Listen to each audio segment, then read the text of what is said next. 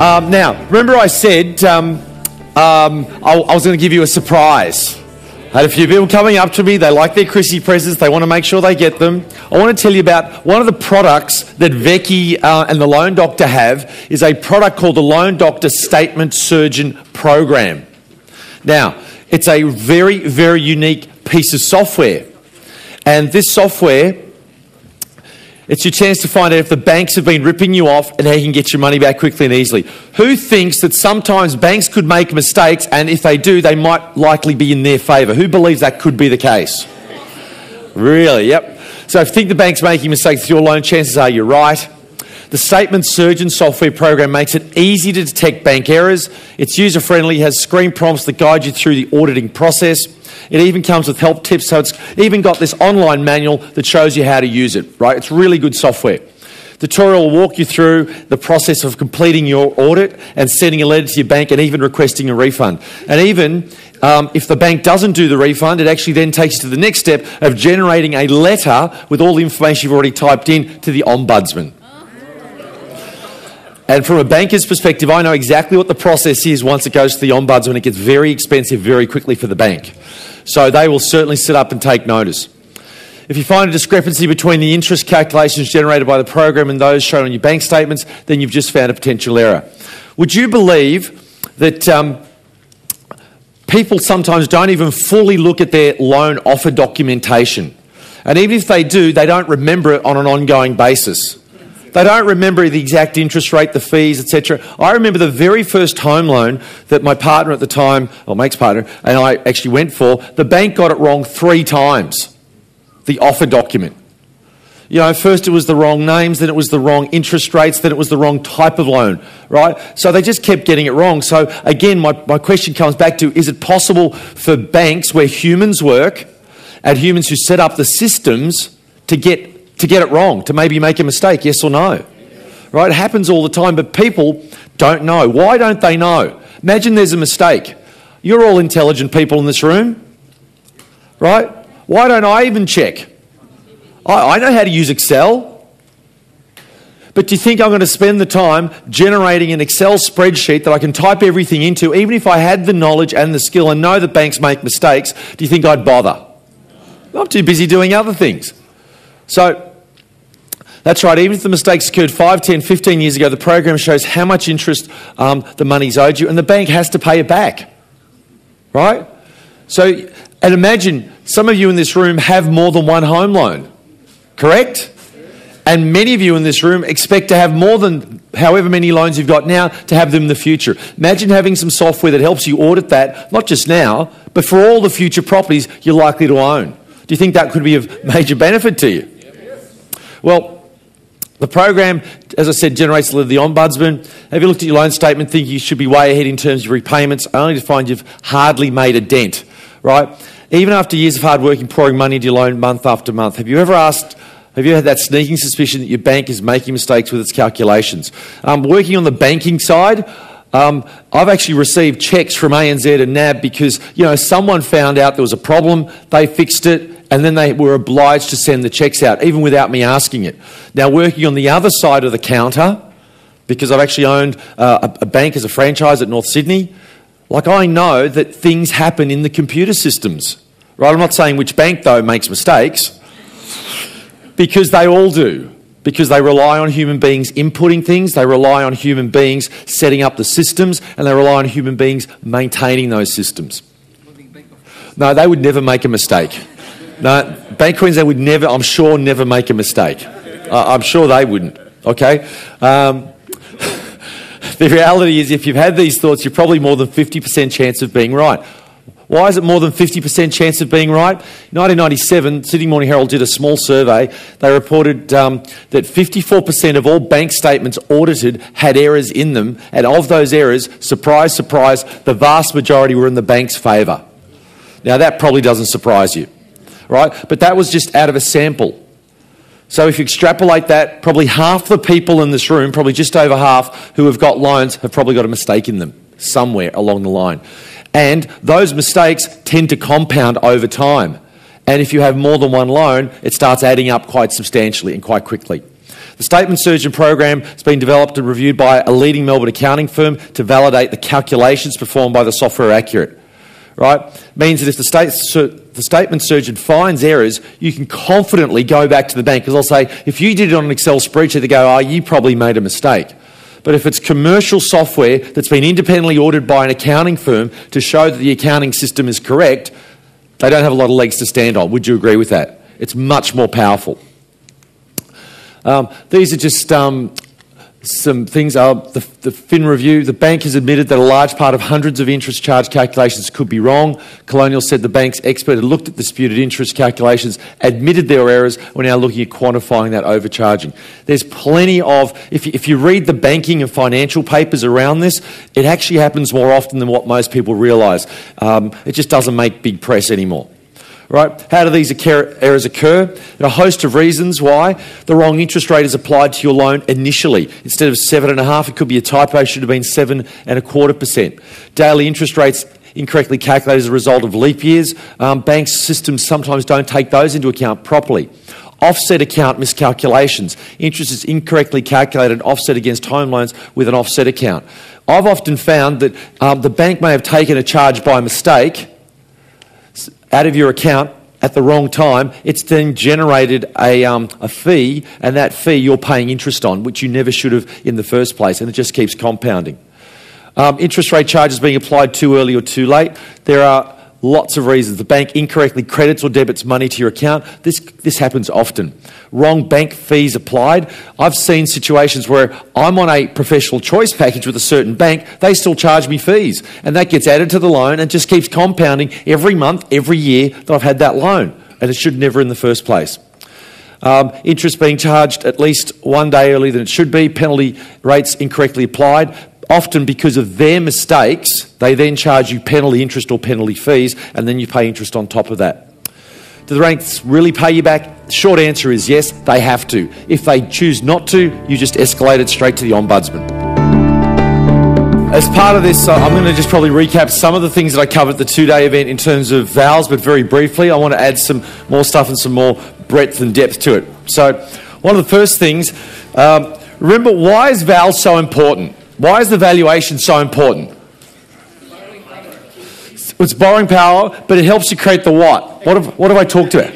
Gap. This is essential for gap. And one of the most important things about gap is that the banks consider whatever the valuer writes down as gospel. So that's why you've got to get into this process beforehand and make sure that you're controlling it as much as possible, because once it gets to that val, it is virtually impossible to change it. Does that make sense? All right. So, I've added 2 slides to this. I want you to just write this into your books. The market val principle. Market value principle. The estimated amount for which an asset should exchange on the date of valuation between a willing buyer and a willing seller in an arm's length transactions after proper marketing, wherein the parties had each acted knowledgeably, prudently, and without compulsion. The Australian Property Institute has a definition pretty much like that, and that's what valuers use as their guiding principle when they are valuing a property. And that sort of sentence pretty much sums up what a valuation is all about and what they base it on. Okay, so why do you get a valuation done? What are the key reasons why you would get valuations done? Well, it's to check your contract price, see if it makes sense. And by the way, can valuers value something that doesn't exist yet? Like off the plan? Yes. Of course they can. So if you didn't know that, make sure you write that down. Valuers are quite capable of doing valuations off the plan. In fact, there's a company called Charter Keck Kramer, not the real estate agency, but Charter Keck Kramer, the valuer, used to be part of Heron Todd White Valuations. They are in Victoria here. They're probably one of the largest.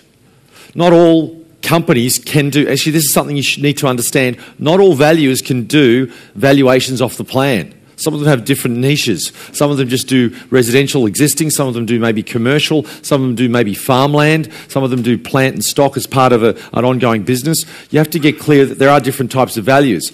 Now, there's a lot of professional indemnity insurance that you need to do off-the-plan valuations. That's why Charter Keck Kramer is one of the biggest in Victoria, just as an example. Right? Now, why value anything? Well, sometimes you want to check the contract price. Other times you're doing a refinance. So part of the refinance is getting a reval done, then taking that to your bank and getting it refinanced. Other times, if you're looking at doing construction, you maybe want to get some idea of the construction costs and progress. As you go along, often you'll use a quantity surveyor to say that you're up to this point and this amount's taken off. But sometimes, and Scott alluded to this, sometimes valuers are used. There's a bit of a grey area when it's determining which stage it's up to, slab, frame, roof on, lock up, the final fittings, etc., and the finishes. Then you may also have, and this is something that you guys will probably want to look at, is the realisation. What is the end val? So if a development is undertaken, how much will it yield in terms of dollars? So if you've got plans, you've got a site, what's the end valuation likely to be? And for these sorts of valuations, these are not done by someone who's junior. This is done by a very senior valuer, right? And these actually cost a fair bit of money because they're very long, and I'll explain that in a moment. But before I explain that, let's just talk about what are valuer metrics. Now, valuers, there's three common metrics they use. The most common one that you're probably used to is comp sales. Right. The other one that you're probably very familiar with is rent multiples. And the third one that they often use is dollars per square metre. Now, they'll also use some other methodologies, such as replacement cost, but it's not a common one. Quantity surveyors are more likely to use replacement costs. Valuers are looking at, well, what is it in the market? Because is it possible for things to be valued at something below replacement cost? Well, it's happening in some parts of southwestern Sydney right now. So a valuer is looking at the economy more than the actual replacement cost of the items, which is what quantity surveyors look at. Does that make sense? They have a different philosophy of where they look for the numbers. Okay? So real estate agents wouldn't necessarily look at what does it cost to replace something. They'll look at what is the market paying for that asset at the moment. And that's what valuers are more looking at as well. Does that make sense? Whereas a quantity surveyor has a different perspective. Okay? Now, all right, so in terms of these three different types of metrics, and these are the three main metrics. Don't worry, everyone else will get a turn later on to meet developers and chat and negotiate, but you're left with me. Let's go. Is that all right? All right. In terms of valuer metrics, these three different methodologies are often used across different types of properties. So comp sales is generally used on residential. The rent multiples is often used on commercial. And the dollars per square metre is generally used on land. Okay? So that's predominantly where those metrics are used when valuing the appropriate type of asset. Okay? Now, has everyone got that? Bless you. Has everyone got that down? Nearly? Okay.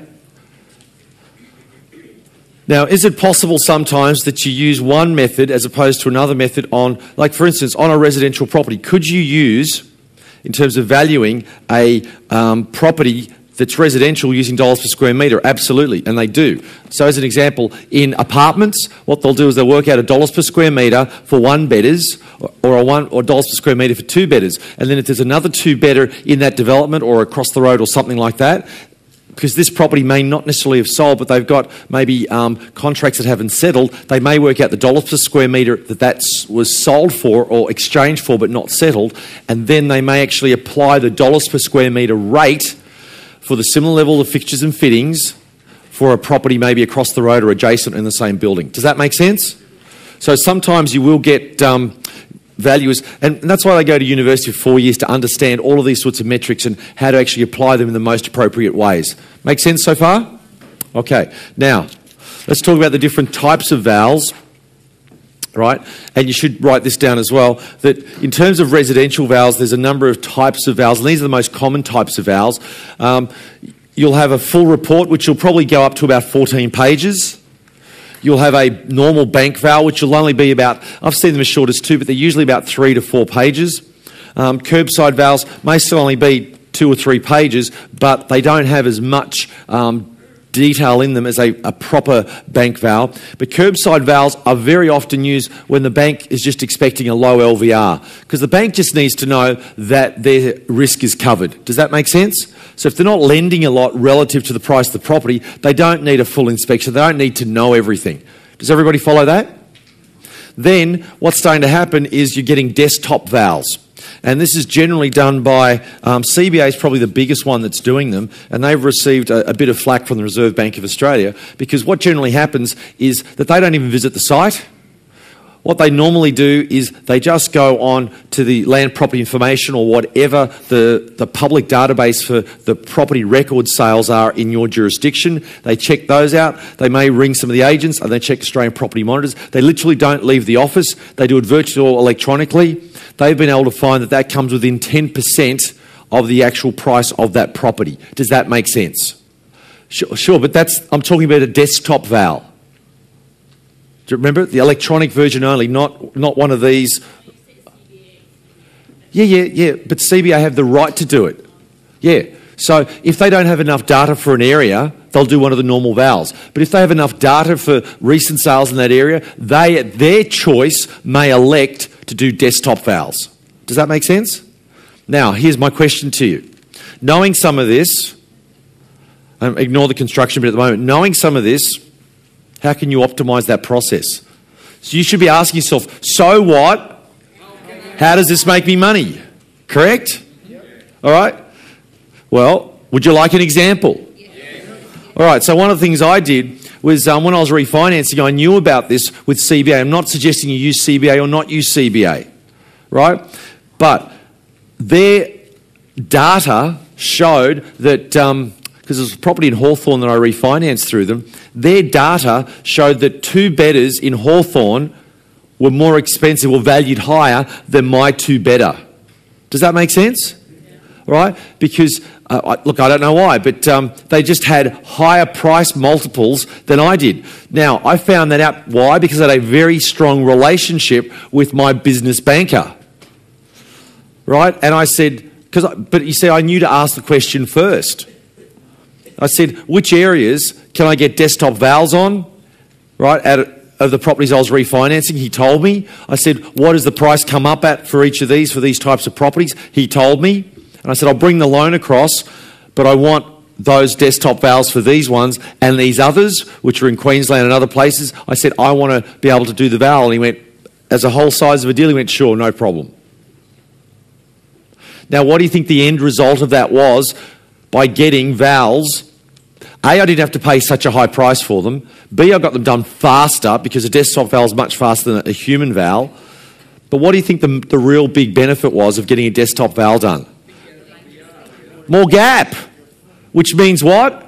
Less of my money in the deal, correct? Which leaves me more money for the next deal or doing other things, correct? It gives me a higher internal rate of return. So everything you should be learning, you should be asking that question. So what? How do I make money out of this? Okay? Now, construction vals. A construction val. This is done only by senior valuers. And what they'll do is, this is a realisation val, right? But you want to know that if I've got this block of land and I've got these plans and I get this thing built, what is the end value of the entire development? That's the question you want to find out. Does everybody understand that? These vals are very detailed. They can easily run into, 40, 50, 60 pages, right? They will cost anywhere from $3,000 to $5,000, anywhere from $3,000 to up to $15,000. Sometimes even more than that, depending on how big the development is. Because you see, whenever they do a val, do you remember what I said to you about what vals have on them, the bottom of them? They have a professional indemnity clause, right? Why? Because if whoever is relying on that val, which could be a lender lending money to the development, if that doesn't go, if it actually gets sold and they lose more than 10%, anything beyond that, they can sue who?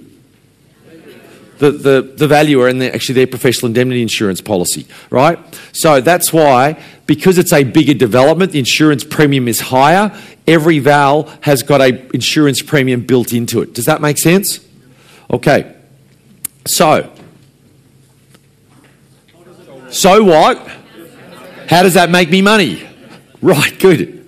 Because you had lunch and you're probably a little bit, All right. So if I was doing a negotiation with a developer to do a whole line takeout, right, guess what? They would have already had to pay for that valuation, correct? Yep. They would have already gone to a lender, and that lender would have said, because generally what happens is they will actually pay this money, but the lender will usually control the val, just like as in normal, because the lender doesn't want to be ripped off. They want to know that it's a legitimate val and that they've instructed the valuer. Does everyone understand that? Now, that valuation is usually only made out to the lender, and often it's made out to the developer because they get a copy of it. It may or may not be made out to them, but at least they get a copy of it. They've already paid for this. What do you think is in there? Lots of brilliant info done by a senior valuer who's probably spent maybe a month researching all of this, or at least several weeks. Now, do you think it's going to have lots and lots of comparable information about other properties and other deals in other developments around there? Yes or no? Yes. Right? Do you think that may be useful information to you? Yes or no? Yes. Of course it is. So what you could do with that valuation is you can see, well, which properties are superior, which ones are inferior. You could even use that from a negotiation point of view, but you could even use it as to when your property goes to end valuation and gets completed, those other buildings, you've already just saved yourself 90% of the time, because now you look for the comparable sales in those other properties. Does that make sense? So you haven't had to pay for this. It's an extensive document. They will not volunteer this, but could this be part of your negotiation? All right, if we take out the whole development, we want to see your construction val, because that is done by an independent person who's a professional, and they'll give you so much information about the development. They'll even give you comments in terms of what they think about the quality, the comparable qualities, all of those. And could you glean lots of information from that that could be useful in your negotiation? Yes or no? Absolutely. All right? So it's important to understand each of these. I'll tell you, this is hard to get. It's not impossible, but it's just harder to get. Now, where is it easier to get? Let's think about this. If you, as an example, decide to do a joint venture with a developer, right, because you've already met the developer, you've bought a whole bunch off them, the next time you approach them as part of your syndicate and say, we got a great result last time, what we'd like to do now is we'd like you to build just on our behalf, right, and we'll get you 100% pre-sales so you can get the finance. And could you negotiate up front that you get a copy of that val? That's part of your negotiation. All right? So you can do things like that now that you're aware of them. But if you're not even aware that it exists, how do you ask for it? Does everybody follow? So prior to getting the settlement, and I'm not going to cover some of this because remember at the 2-day event I said, what do you have to do? You have to get a valuer. Off whose panel? The lender's panel. How do you find out who's on the lender's panel? There's a couple of ways. Number 1, you ask the lender. Number 2, you ask a broker. Number 3, you ring the valuers and you ask. What are the questions you ask? Whose panel are you on? Right? You want to ask, what areas do you do? You want to ask, what type of properties do you do?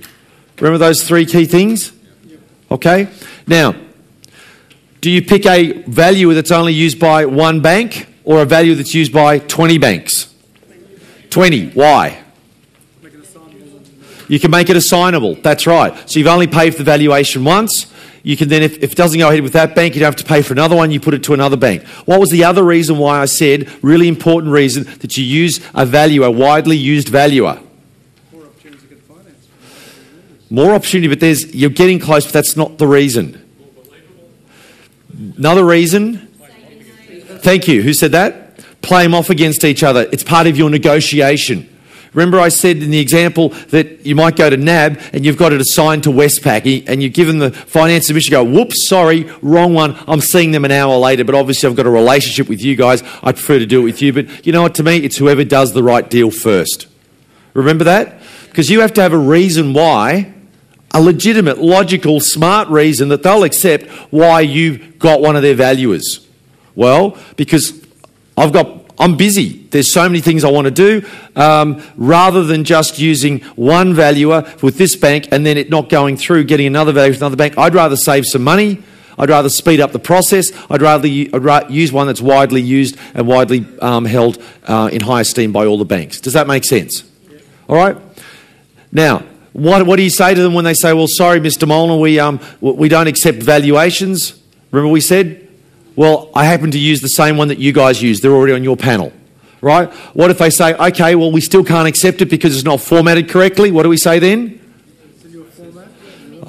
I've made sure that the valuer has added exactly the same formatting, the same clauses that they would normally do for you every single day of the week. Remember we said that?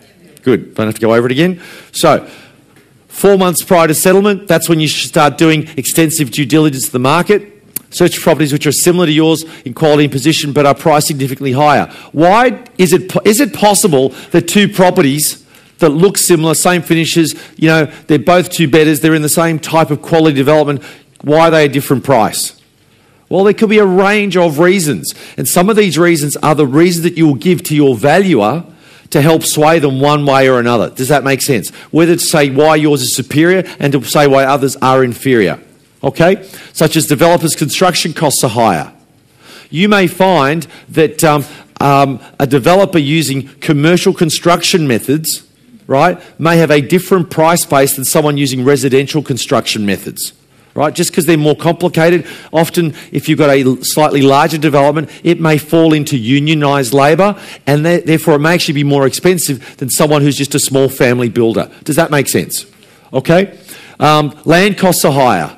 Someone may have just gotten a really good deal. Another person may have got ripped off. Some other person who bought a block of land expecting to put so-and-so on it and work out their site cost or their cost per site, realised that they couldn't get through council what they expected. They couldn't get the permits and have to put a lot lower density on there.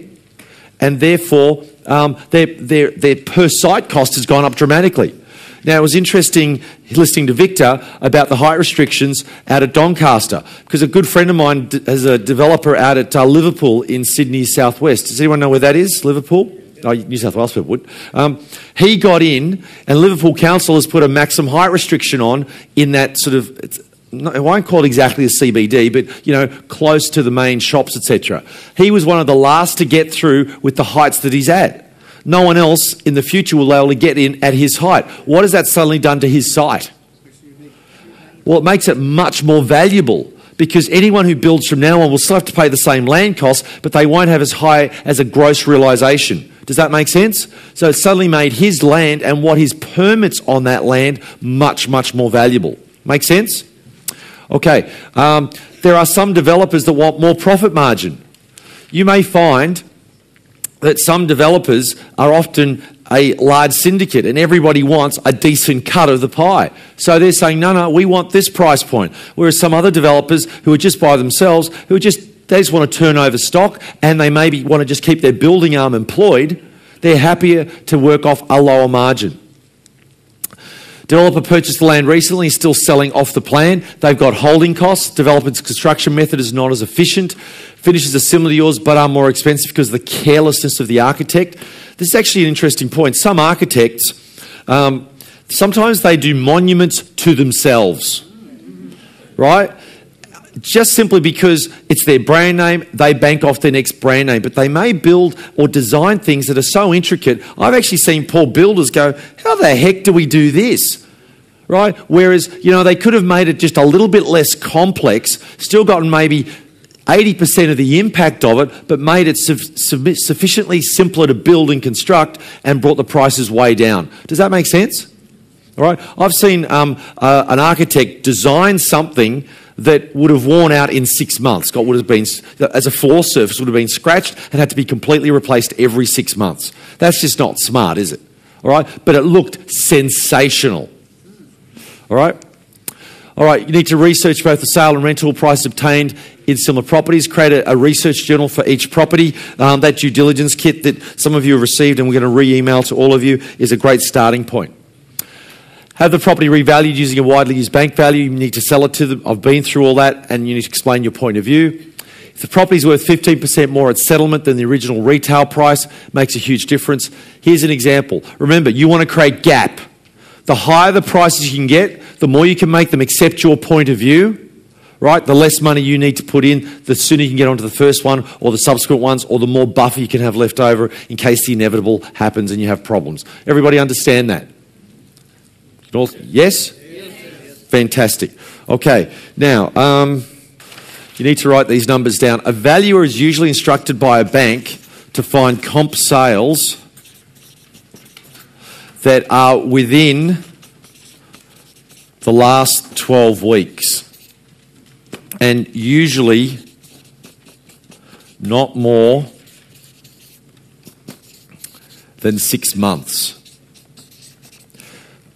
But most importantly, they have to be settled. Settled sales. Here's my question to you. Is it possible for something to exchange and something happens in the meantime and the property doesn't settle? Has that ever happened in the history of property? Happens lots. So it actually isn't a real sale. It does not end up going to the public record. And in fact, it may then resell on the market at a fire sale price, which is now lower. Who understands that? Now, if that's the case, it has now set a new lower price point for a comparable sale in that market, correct? Yep. All right? And it actually becomes very difficult for the valuer then because they can't justify it as a real sale anymore, so they'll have issues with their professional indemnity insurance. So, they will always look preferably at settled sales, but given the time frames the banks want, they want sales in the last 12 weeks. Why? Because is the market, particularly here in Melbourne, shifting dramatically? Anything older than 12 weeks, anything older than 3 months is way too old. There are some suburbs, Malvern's probably the example I remember, in Malvern you've got property prices growing between 97 and 98% on average in the last year.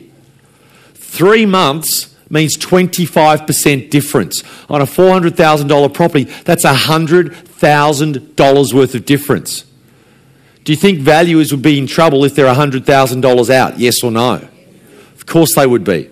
So sometimes valuers are actually stuck between a rock and a hard surface. As it was on TV last night, this I won't say who said it, but he was a leader of a Asian country. Anyway, this actually makes it very difficult for them because sometimes to find enough relevant sales of that type of property, they have to look for sales that are actually not settled. Does that make sense? And it's not a good position. They like depth of the market. They like where there's lots of properties that help support their point of view, but in some cases they have no choice. Make sense? Now, something else you need to know is valuers, when they go through and look at a property, they actually ignore the day-to-day mess. Real estate agents and buyers do not, but valuers have been specifically trained to ignore any day-to-day mess. However, there is one situation where they don't, and you need to know this. When a property is mortgagee in possession, right, and it's about to be fire saled, then they'll look at it the way it is. Why? Because generally properties that are mortgagee in possession won't have had any money spent on the repairs and the running maintenance. Does that make sense? So those properties are generally marked down in terms of a valuation point of view, and in many cases they will sell at that auction price, and that will be reflected in that auction because it's a fire sale price. Just bear in mind that getting a lower val on something that's about to be fire saled, if they know it's mortgagee in possession and you bail it out beforehand, you may actually end up with a lower valuation until you go in and you renovate it. If they know it's a mortgagee in possession, just be careful that they actually may value it down because it was sold as mortgagee in possession. That means that it hasn't been looked after, the maintenance is poor, etc., etc. Does that make sense? So bear that in mind, that if it's a mortgagee in possession property, you may actually have to kick in more equity. Your internal rate of return actually may be lower because of the shaved vals that they generally do. All right? But it may not be a big problem because once you settle it, you may be able to revalue it after doing a quick cosmetic reno after about a month and get the value back up to the normal market val and then pull out any money. Make sense? One of the other things I thought I'd throw in there, because we're actually talking a lot about off the plan, etc. Oh, sorry, can I go to slideshow, thanks. Yep. I also threw this in, and I suggest you may want to write this down. I put this in last night. To be erected valuations, documents required are the building contract, the building specification, the building plans, And if land is part of the purchase, such as a house and land, they're going to want to see the contract of sale. And why will they look at the contract of sale? Because they want to see if there's any rebate clauses or anything like that. And the title and plan of subdivision. Why do you think a valuer will insist on seeing the title and plan of subdivision? They want to know the physical area, absolutely. There's something else they want to know. There's two other things. Thank you. Who said that? Legal description, thanks, Will. Right, so is it company title? Is it strata title? Is it Torrens title? And actually, before we're actually having this conversation, before Torrens title, and I don't know about every single state, but in New South Wales, there used to be a chain title. It's usually called the old form of title. And just about when any property in New South Wales is sold, it has the old form of title. What they immediately do, the solicitors have to convert it into a Torrens title. You'll never know about that, but it's something that happens automatically in the background. Okay, but there's one other reason why they have to check the plan of the title and plan of subdivision. So legal description, physical size, thank you, easements. Because is an easement going to have an effect? A water or gas or a right-of-way or carriageway, is that going to have an effect on that property, yes or no? Your ability to do further developments on that or to extend, it's going to have a big impact on its valuation. They'll also check the zoning, which will be part of that as well.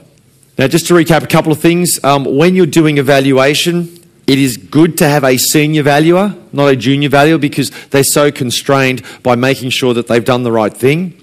And valuers... Sorry, can I just go to flip charts? Has everyone written that down? No? Okay, stay on slideshow for a second.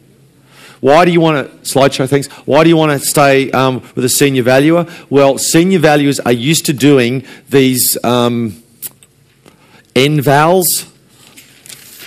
They're used to doing these realisation valuations for developments. So they're used to negotiations with vendors. They're used to that. So if you're doing a valuation on your property, or if you're doing a valuation as part of a syndicate on a number of properties, you want to try to target... Remember I said, so what, how does that make me money? Remember?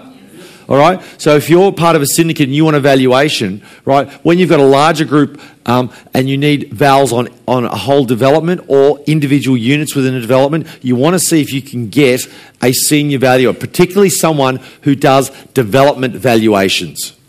Why? Because that person is much more used to negotiation and they're usually senior enough in that organisation so that what they say goes. Does that make sense? Whereas a junior person is not. I mean, valuers study for 4 years. They're like a probationary valuer, and then after 2 years they actually generally have to present a number of valuations that get peer audited before they become full members of the Australian Property Institute. It's a very arduous process the poor buggers have to go through, right? But remember, we also said there's a difference between evaluation and appraisal. Who remembers the differences? Appraisal is done by who? Real estate agent. Valuation is done by valuers. Appraisals are usually in a number range, so 400 to 450. Valuations are a specific price. Can you have more than one specific price from different valuers, yes or no? Which one is the legally correct price? Both. Great. Which one should you pick? Probably the higher one. All right. It's your choice. All right.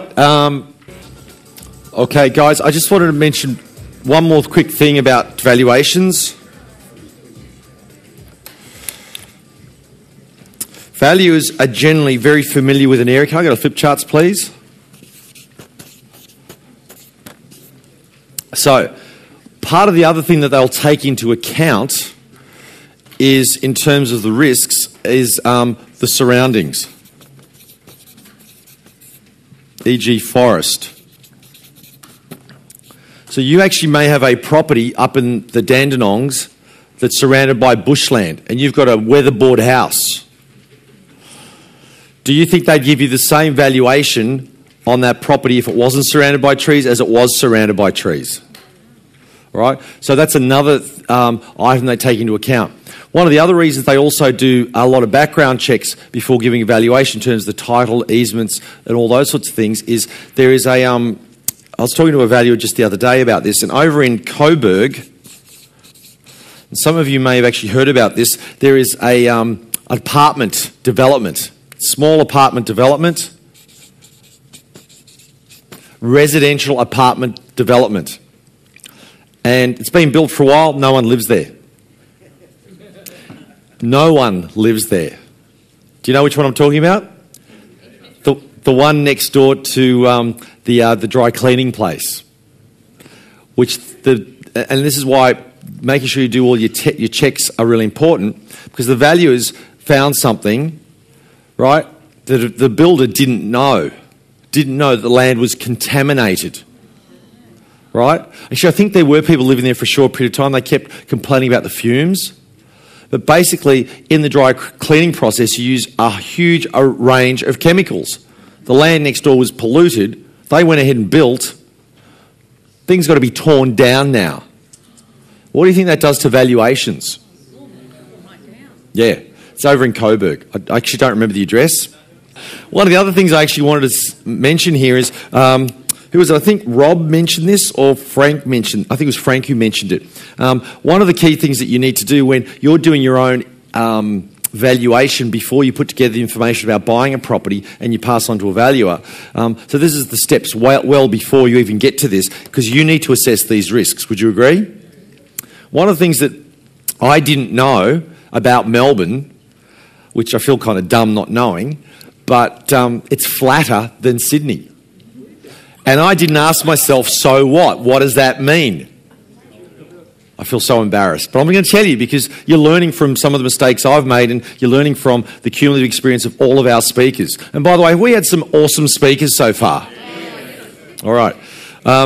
Now, one of the things I didn't realise is Melbourne is relatively flat. And so Melbourne has an enormous number of level crossings. You don't get that in Sydney. Like you might get, like I know there's one out near Parramatta, but that's kind of the only one that springs to mind, right? That's in a busy metropolitan area. They're all over Melbourne. And there's this funny rule in Melbourne.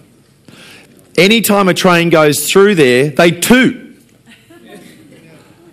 Now you think, yeah, so what? Well, if you live next to the main rail line that does all of the freight movements which happen in the middle of the night, right?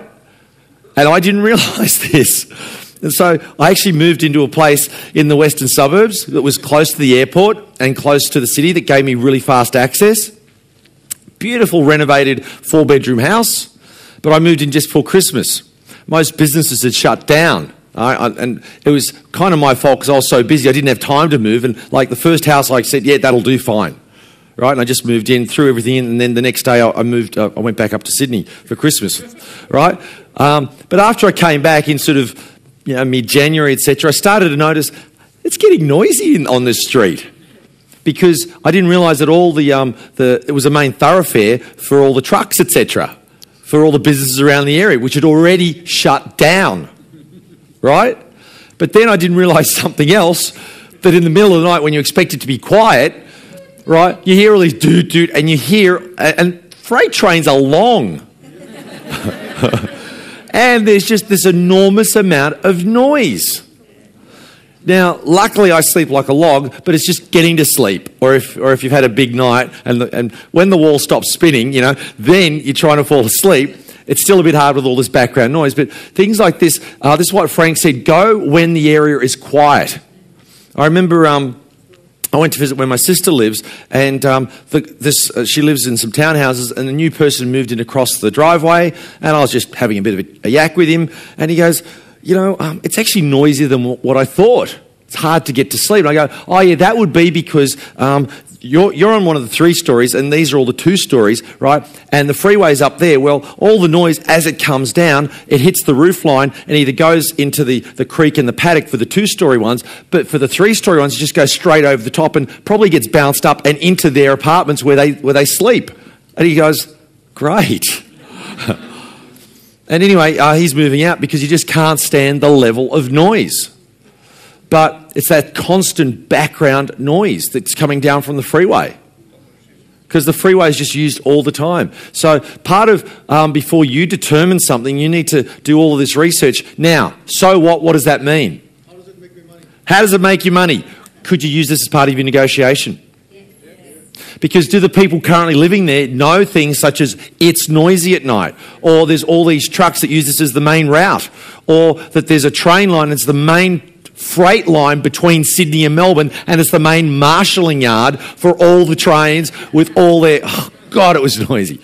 Right? And in the middle, like during the day, you wouldn't hear it, but in the middle of the night when it's quiet, there's no buses or trucks or dogs or kids yet running around, and the church is closed, you just don't hear anything except for all this background noise. Okay? So that's what it means to you, is you can actually use this as a bargaining chip for you, trying to get a better price or getting better terms or getting something special like prior access. Does that make sense?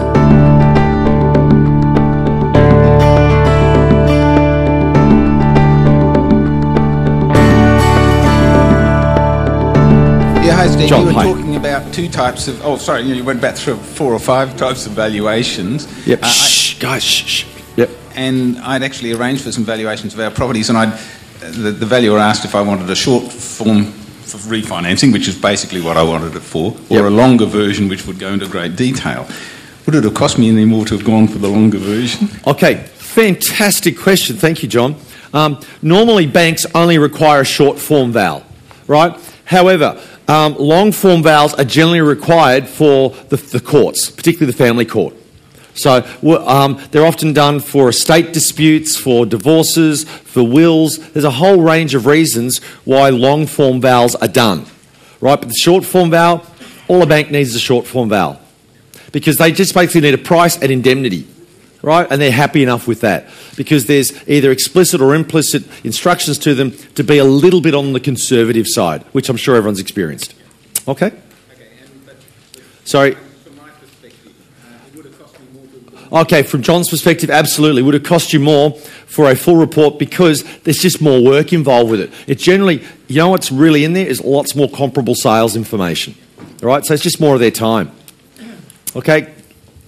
Steve, with the rent multiples that you work out your commercial val on, is there a formula that you can apply for that? I mean, what do you multiply by what? Look, okay, I'm going to give you a very simplistic view of the rent multiple, but I'm going to show you why it varies and can vary substantially. Okay? So in terms of rent multiples, honestly, I don't go into a lot of details on this because this is a commercial strategy. And then eventually, if there's enough demand, we'll release a commercial program. Because I'll teach you lots and lots and lots about commercial property, right? If people want that eventually down the track. But it's not part of what we're doing right now. But in terms of rent multiples, let's say you've got a property that rents for $400 per week. And it's in an area it's giving about 5% per annum yield, right? That would value that asset at about $400,000 or thereabouts. Does that make sense? Hello? Yep? Okay. Now, let's say, for instance, in that same area, you managed to get a property that was maybe like a little bit bigger, marginally bigger, or in a better location or something like that, and it rented for $500 per week. What would that now be worth? Given it's the same area, the same yield, what would it be worth? $500,000. Now, I'm dumbing this down quite substantially because it's a gross oversimplification. But does that make sense in terms of understanding the rent multiples? Now, let me tell you where it changes. Often, the smaller the property that you go into, right, the more valuable it is and the higher the rental that you get on it. So, for instance, Coles, when they take out a whole shopping centre area for a supermarket, their dollars per square metre is substantially lower. So at one end of the spectrum, you might have Coles, and they pay very, very little. Do you want to know what's at the other extreme end of the spectrum? What did you say? There's something much smaller that is actually at a much more extreme end. ATM. The ATM is at virtually the other extreme end of the dollars per square metre end. So at one end, you've got an ATM, right? At the very far end, you've got the very large Woolworths, Safeways or Coleses of the world, right? Now, it gets even more complicated because it depends on the covenants or the power and the strength of that leasee. So, for instance, a property may rent for less dollars to someone who is a client that could be relied upon, such as a bank versus a bookshop selling books for $2. Does that make sense?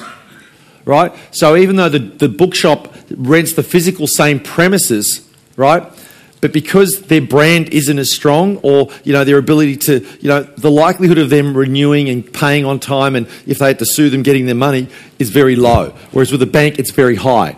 So a bank, you might actually have a lower price, than the bookshop, but it still could be worth more renting it to the bank. Right? Does that make sense? Now, there's another level on top of that, right? Because there's always another level, isn't there? Right? And this comes back to marquee clients or foundation clients. So in a shopping centre, what you tend to have is you have these anchor clients or anchor tenancies, such as the Coles and Woolworths or a Kmart or something like that, which they know will draw people in, right? So by drawing them in, they will offer them as a loss leader lower dollars per square metre, sometimes a half or a quarter, sometimes 10% of what other smaller shops are offering. A friend of mine used to be a very senior guy at Westfield, and he was explaining to me exactly how they cut and dice the space and they make the most amount of money. Did you know in a shopping centre they have people who work out people dynamics in terms of where they walk? You ever notice why there's escalators here, but to get to the next floor you've got to walk past all these freaking shops to get to the next floor? Ever notice that? That's because what they do is they're churning more traffic around their shopping centre. It's easy to get in, but to get out is incredibly difficult of a shopping centre, isn't it? Same way casinos are built and designed, by the way. And that's why there's no windows, because they want you to lose sense of attractive. They want you to lose the sense time, lose track of time. That's the word. Yeah, right.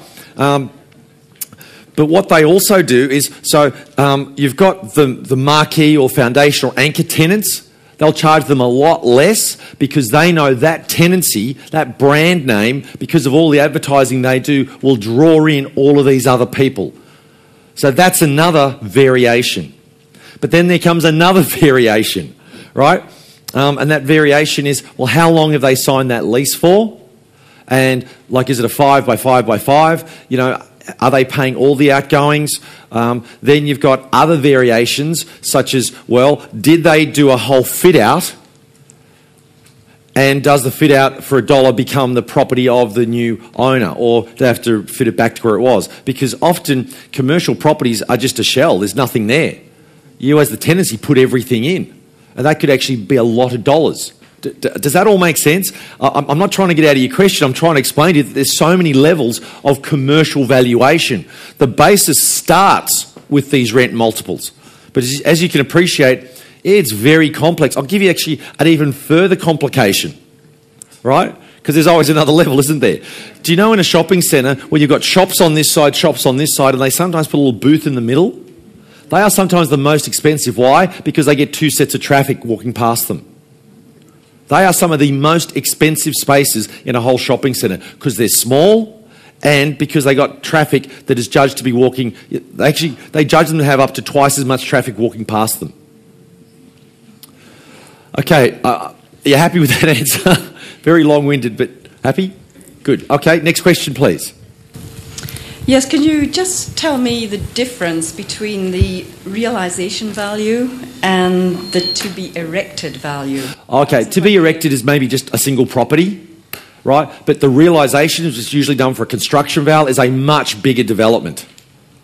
Does that make sense? So they're looking maybe in 2-3 years down the track, all of these, if they get built, what's it likely to be worth in that market? Construction is just for... Usually, it's usually meant for a much shorter time frame. It's only that last one is really that I had up there was meant for the big developments. All the others were variations of an existing house or existing apartment or existing townhouse or an apartment house or townhouse to be built. Does that make sense? Okay. Next questions. Just a quick one, Steve. How long is evaluation good for? Valuations, I think they're only good for about a month. You need to check with the valuation firm, but it's not a very long time. Now, if you need it beyond that, what they'll do, and it's not a very difficult thing, if the market hasn't changed substantially and they know that it's still physically built, so it hasn't burnt down or anything, they can just use the same val and just refresh it. and that usually is only a small cost. 3 months. Okay, there you go. Yeah, it's relatively a short period of time. I know some of them may have gone a bit longer, but I'd rather be a little bit safer. But yeah, 1 to 3 months. I know I've had one that said it's only valid for a month. So, it's whatever they say to you, but it's not valid for like a year or two or something like that, because the market just changes too quickly. And it's not so much them, it's actually their professional indemnity insurance that dictates that. When you are accessing or trying to get a valuation for an off the plan, it's not built yet, is there any sort of way of determining, as there's various developers with sites for sale, so then they put up signs, 50% sold, 30% sold, is there any way of determining what those sold units did sell for? Is there a register? Because it's really private to the development company, isn't it? So, and maybe they're not going to do settlement for some time. So do they remain private and unknown? You just got to go on past sales? Okay, that's a complicated question, but let me explain the process. No, it's fine. It's a great question. Generally, when you see these developments, say 50 to 70% sold, what was that? Is that a light? Oh, okay. Simon, can you get that fixed somehow? I just noticed it was darker, that's all. Oh, I've had that at one... Oh, but don't worry. Yeah. I didn't mean to upset you, but I'm going to stand over here for the rest of the event. Okay? All right? No problem. All right. Now, the question was, often when you get these that are 50 to 70% sold, they haven't entered the public record, right? Valuers, though, generally have a very strong relationship with real estate agents, because real estate agents know that the value is ultimately there to help them, because the more sales that happen in that area, so the more open they are with them, the more they're there to help. They're not there to compete with them, so there's usually no problem. In fact, in many municipal councils, valuers can just walk in and, if they're a member of the Australian Property Institute, etc., they can just look at any property values. The only problem with in some jurisdictions is they're based on land values, so depending how they're assessed, and sometimes they actually haven't been done for a long period of time. But mostly they'll ring up agents that they have a good relationship within that area, and the agent will have no problem telling them what the price they sold for. So that's one part of the answer, but there's another level to that answer, right? Sometimes... what agents will do is they'll actually have rebate clauses, etc., built into that, and a valuer, if they actually saw the contract, may devalue it as part of that. So, as an example, if there's a $400,000 property with a $50,000 rebate, the net price is only $350,000. If they saw that, a bank and a valuer would only say it's worth $350,000. So, because it hasn't entered the public record, and because they probably don't get a chance to physically inspect the contracts themselves, if they tell them the price, they may only say $400,000, so that could be a bit misleading. Plus, those sales have not actually settled yet, right? So again, it's not the best indication. It's better than nothing, but it's still not the best indication, right? Now, another part of that answer is, could you start the process yourself beforehand to say, look, I'm interested in buying in this, but what I'd like to see is I want to see the contracts of sale myself. So not as a valuer, but as you independently, as part of your research you do, before you even get to the stage of paying a valuer to go out and do this for you. Now, if they won't, I'd be asking, well, why won't you? If they say, oh, privacy, grab the pack of Post-it notes, say, no problem. I don't want to see the names. I don't need to know their names. I just need to see that they've been signed, dated, and the price. Right? So that's what I would be doing before I got to the stage of getting a valuer to come in. Then what a valuer is more likely to do is that he or she will look at developments in the area that have probably settled, but they may actually take into account other developments and look at it from a dollars per square metre basis, right? And then, based on that, work out what it should be worth, right? Now, I'll tell you one of the pitfalls, because that was your next question, wasn't it? Right? All right, the pitfall is, and this is why you must see the valuation, and this is why you must tell the valuer that you want to check their valuation just to see that they haven't done something quick and easy, such as getting a price list from that developer. And this happened to me once, and let me tell you, I was a little bit upset. And all they did was they listed properties that were on the price list of the developer. And I went, well, that's useless. They literally rang the developer, who faxed them a price list, right, of property still available, not even exchanged. And they just used those as their references. And I went, that's bull. rust. Right? That just wasn't going to cut it for me because that's not real enough for me.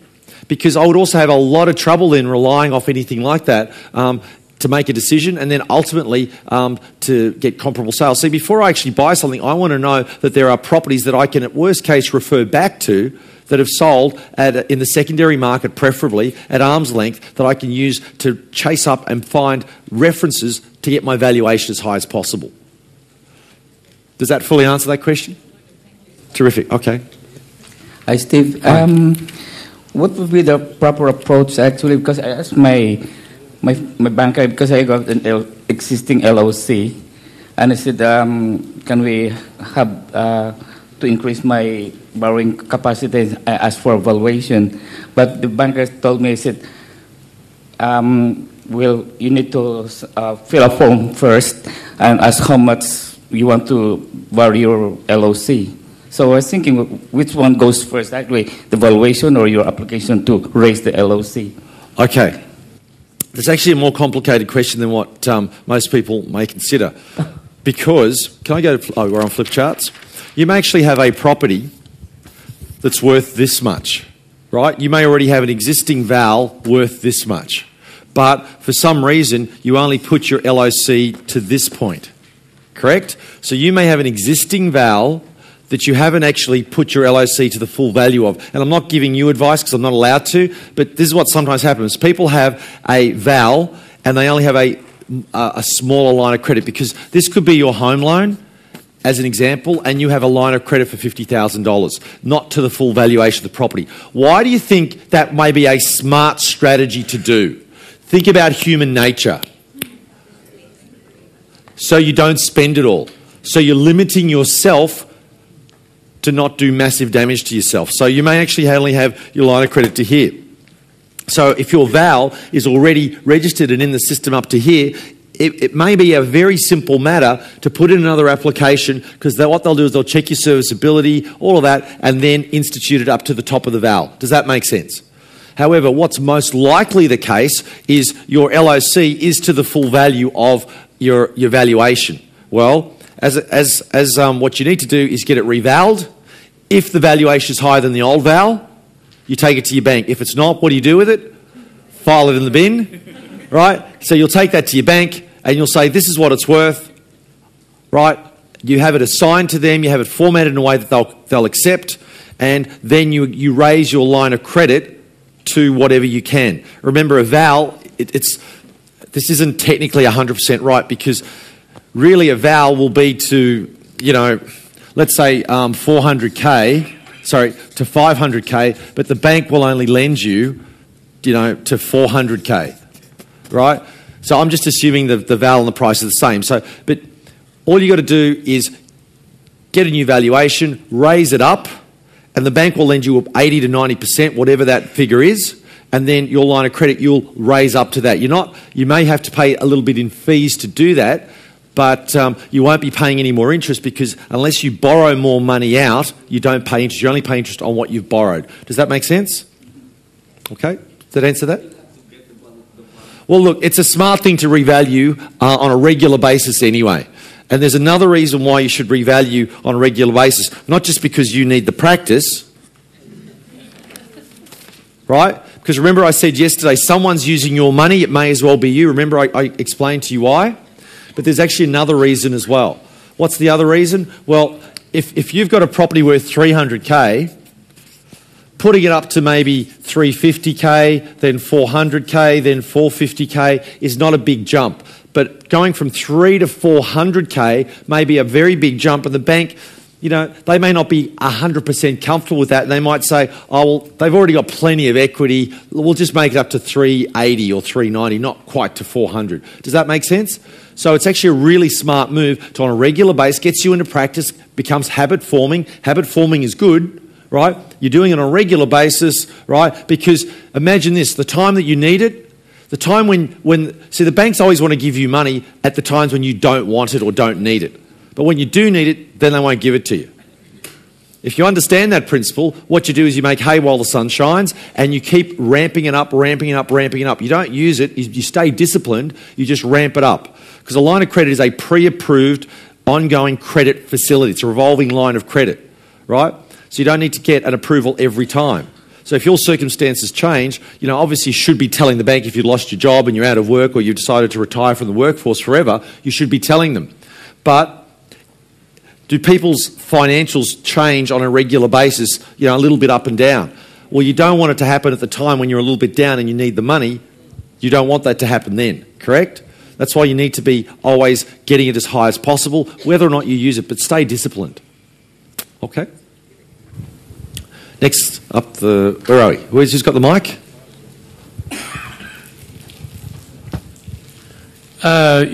What documentation would you need? This is to maybe, I don't know if this is a feasible thing to do, but just to get a little check on property values, to get a desktop valuation, how much documentation do you need to go to the bank to get that?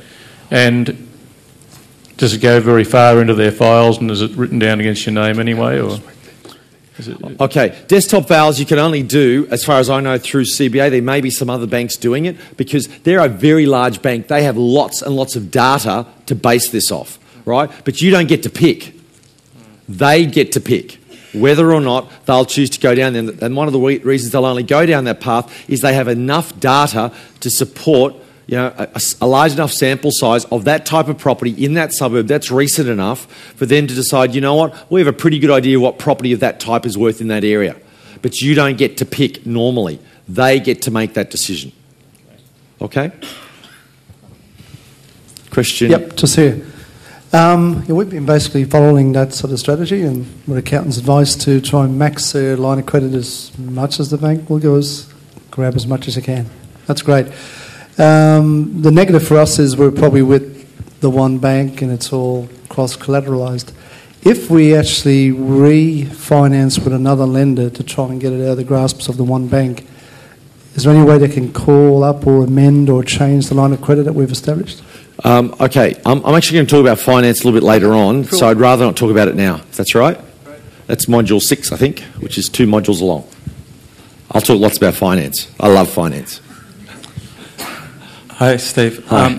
I just wanted to just ask, as a beginner who's never done any of this, are we going to be practicing this over the next 12 months as part of absolutely. the course? I'm going to make you do stuff in assignments for every part of this process. Yeah, getting valuations. Getting vals. If you've already got a home, put together all the due diligence and then talk to a valuer and get a valuation done. We're going to get you to do... potentially refinance, whether or not you go ahead with this or not, but put together your A&Ls, your P&Ls, do a finance submission, all of those sorts of things. Do the cash flows on a property, all of those sorts of things I'm going to get you to do. That's part of what we're going to force you to do to help yourself to learn this so that you've learned it forever and you can use it as often and as fast as slow as you want to. Even if I don't have a property at the moment? Because even if before you've bought a property, can you put together a due diligence kit on a property, yes or no? Yeah. Right? Could you even get a valuation done on a property that you're thinking of buying, even though you don't own it yet? Yeah. Of course you can. And could you do this in a syndicate of maybe a couple of friends and do the exercise together and so split the costs of a valuation? Yeah. Right? They cost between $300 and $500, but see, there's many ways of achieving the same outcome. And that's what we're going to help you do. Okay, great. Thanks. No problem. Where's Thomas? If we get Hello. our valuation through the bank done for us and it's much lower than the valuation that we expected significantly, how do we get the bank to accept our valuation? Okay. Did you come to my 2-day event? Yes, I did. Okay.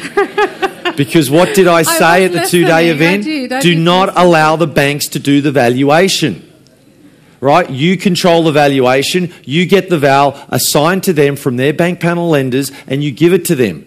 You just said the bank's valuation came in lower. You just let them do the val. They don't normally go out and do the val unless you've asked them to. Correct? To some extent, correct, yes. Okay. Extent, yeah. All right. You do not want to be in a position, because remember what I said, man with one watch knows the time, man with 2 watches is never quite sure. That's true, yes. Right? The bank now has 2 prices. They don't know which is the right one. That's why you can't go. Is it still possible to remedy that? Absolutely. But you've just made a rod for your own back. It becomes incredibly difficult. You need to sit down with your bank. You get to get someone senior enough to influence credit right, the credit department, and get a good enough explanation across to them for them to write manager's notes and support that application in front of credit and put literally their, not career, but, their proverbials on the line. And also, do you think that refinancing is a good practice in terms of giving the sense of to the future lenders that we are not very stable customer for them? If they think that we have the history of refinancing continuously with different lenders, do you think that would be a... Oh, okay, all right. practice? Look, I personally haven't had that experience because are banks loyal back to me? No.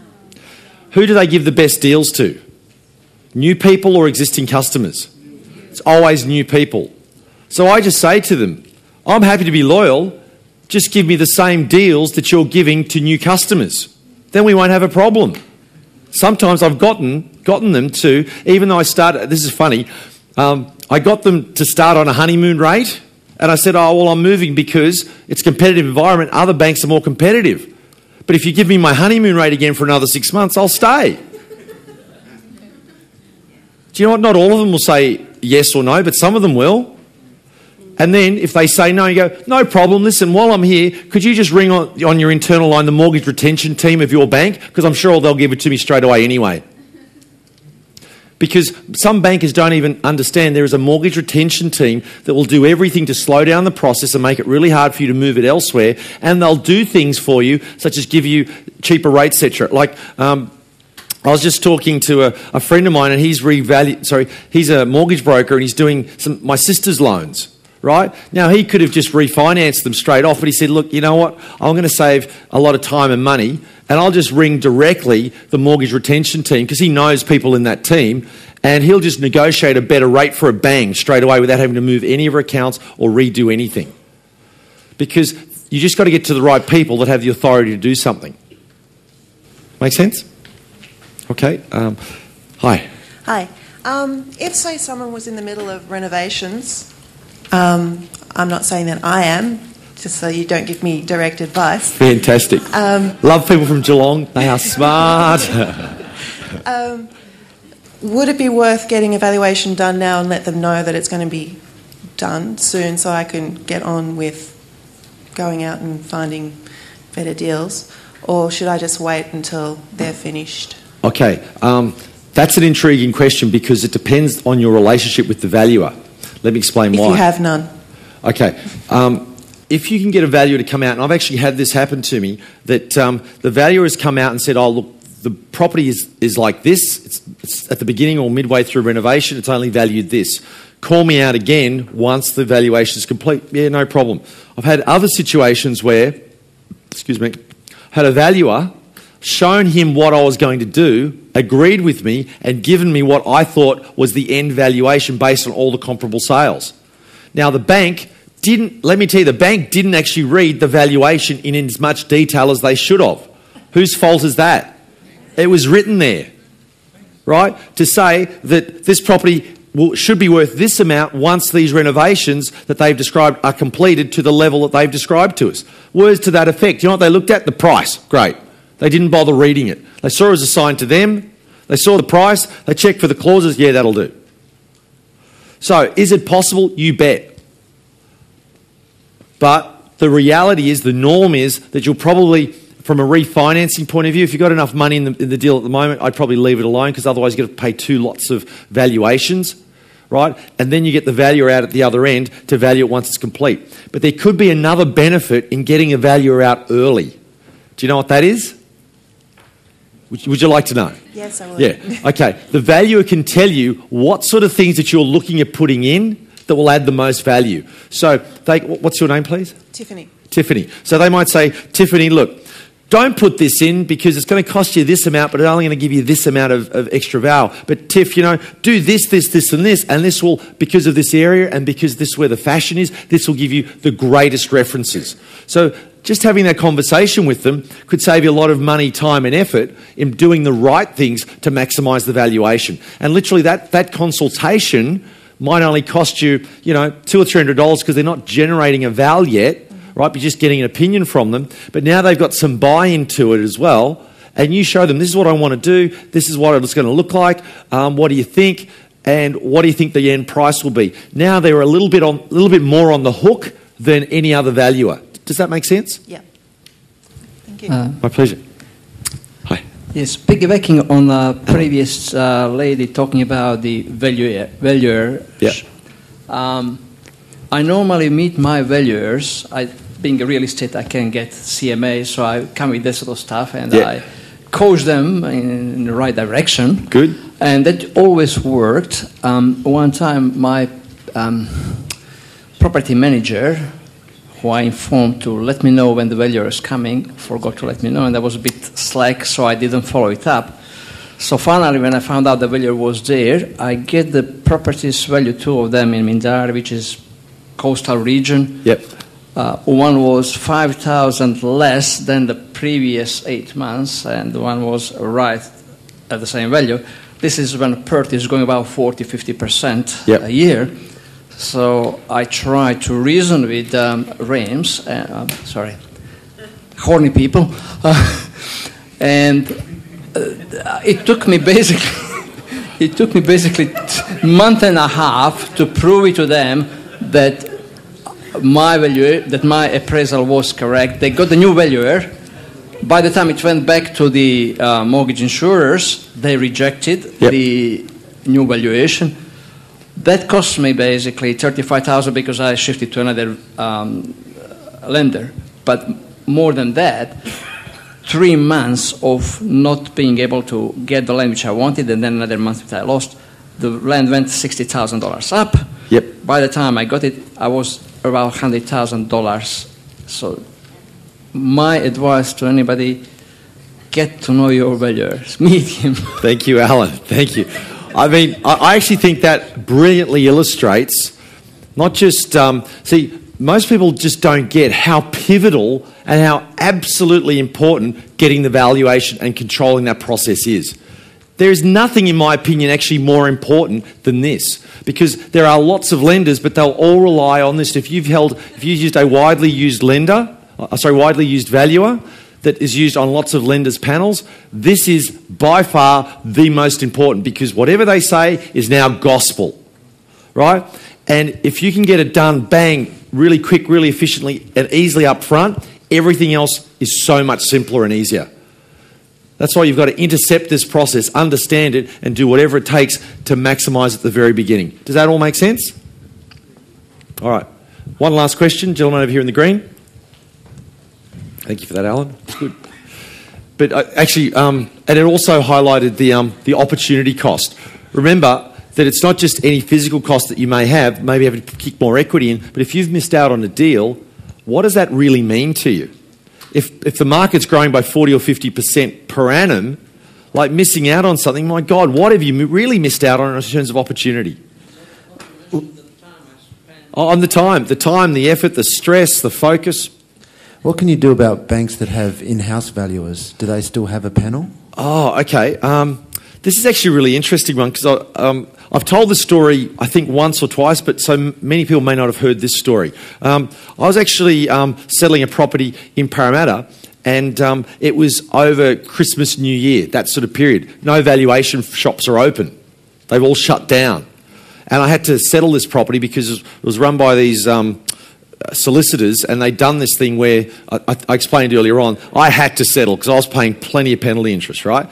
Anyway, I was a little bit stressed, and I rang all the valuation firms. None of them were open. I think there was one, but they weren't on the panel that I needed, so I was in a bit of strife. Anyway, I rang and spoke to a banker that I had a tremendously good relationship with, and what we ended up doing was getting... Now, I don't know which banks do this, but National Australia Bank does. What they do is they often employ ex-bank managers to go out and do appraisals or to do valuations that the bank will happily accept. And here's the crazy thing. They don't have professional indemnity insurance. They're not members of the Australian Property Institute. They probably just worked for the bank 30, 40, 50 years, right?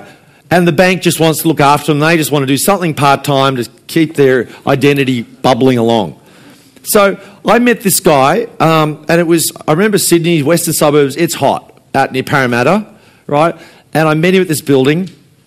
And anyway, before I went through, I just started having a chat with him, and he was ex-CBA, and we talked about banking, and I know what large institutions are like. And when CBA, which one did NAB take over, CBC or CBA? Was it no, Westpac did CBA. It was CBC.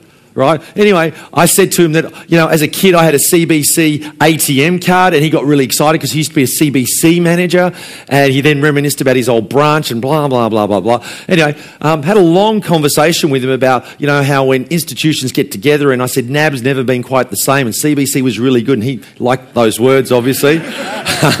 Yes, I know, I was buttering him up.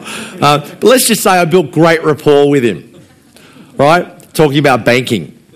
And anyway, by the time I then walked him through my apartment, and I actually had all my comparable sales and everything, so I'd done all this research beforehand because I was expecting, a valuer. And I thought he was probably a valuer, but he wasn't. He was actually just an ex-bank manager, right, with no professional indemnity insurance, nothing really to lose, but just, as a bit of a mate's favour, they every now and then ask for ex-bank managers. Let me tell you, I got him at a higher price than I would have ever have gotten a valuer. Ever. He was like, oh yeah, that makes sense, no worries, yeah, I'll ring him up and let him know, no problem. I was, thank God. So, but the norm is not that. The norm is that you're going to have a registered valuer through the Australian Property Institute, etc. Now, that is much more likely to happen with a bank that manages its own book, because most of the other non-bank lenders, they actually have much stricter criteria around that. They often, like with RAMS, all of their loans are mortgage insured. They often borrow money from other trusts, such as pension funds in the US. They have to have a much stricter procedure to follow. That's why often dealing with larger banks, if you understand there's little tiny niches, and you can exploit those niches, because I always ask the question, so what does that mean? How do I use it? So by using someone who wasn't as, not jaded, but as professional as a valuer who had their professional indemnity on the line, right? I just showed him all my comp sales, showed him through, told him about the views, etc. We had a lovely chat. He said, yeah, no worries. Yep, makes sense. Doesn't happen very often. But things like that, and knowing that the CBA does desk vals, and building a relationship with a banker, or maybe asking your broker to, see if they can get that across the line, all these little things add up to a system where you're tweaking every little part of that and getting an overall much better result. Does that make sense? Okay. All right. Now, before I go on, I just want to ask everyone, who here over these last, what are we, Friday, Saturday, Sunday, what day is it today? Monday. Over these last 3.5 days? Nearly 4 days. Who's actually had a breakthrough in terms of learning something they go, wow, that's actually really amazing? Who's actually had that? All right, great. I want to ask you a question, because I've had a lot of people coming up to me saying they're really enjoying the information, that they're really enjoying the speakers, and that's fantastic, and I appreciate that. But what I appreciate more is I want you to think, who has learnt something that they can implement immediately, and how much money are you going to make from that, do you think, and how's that going to change your life? Who's actually in that sort of position? Put up your hand, give it some thought. Can we just get the mics around, because I want everyone in this room to get some references from other people who've learnt something that they feel they can implement immediately, because if you can implement it immediately, you are much more likely to get the result rather than down the track. Would you agree? So just tell me, what have you learnt? What are you going to implement immediately? How do you think that's going to make money for you, and how's that going to change going forward in your life? Start with this gentleman up the top, and you just say your name first, please. I'm Brett, Brad from New South Brett. Wales, with Raylene. Hi, Raylene. We bought a house in May this year in Roseville. Nothing